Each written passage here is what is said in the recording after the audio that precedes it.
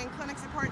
And I just wanted to make a super quick video to show you the proximity to crisis pregnancy centers versus this clinic right here. This is the amazing, wonderful, oh, it's so loud. I'm gonna walk close. This is the last clinic in the state of West Virginia. They are incredible. It is called the Women's Health Center of West Virginia, right? So, we're here visiting, we're bringing them lunch, we're hanging out. Now, I want you to just follow me really quickly to see what kind of bullshit is happening. This is the real clinic in West Virginia? This is the parking lot for the real clinic. The parking lot for the real clinic. Look at this sign right here.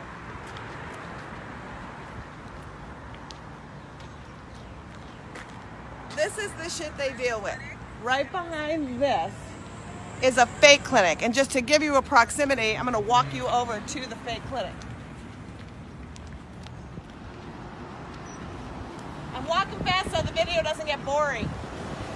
Also, so you can objectify my beautiful, stunning behind. Right here is the fake clinic. Look at the sign. Look at the sign, looks real. Considering abortion, they won't help you.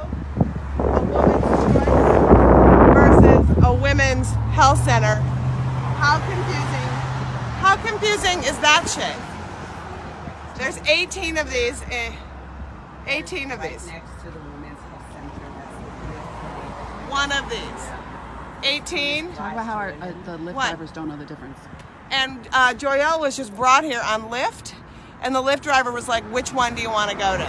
And so that's even how bad it is. The people, nobody knows the difference. And so if you're taking a car here, you don't know which one is which, and the driver doesn't know, so you could easily be confused because of the proximity in the name. Unbelievable. That's what we're doing today. Peace out. Checking in later.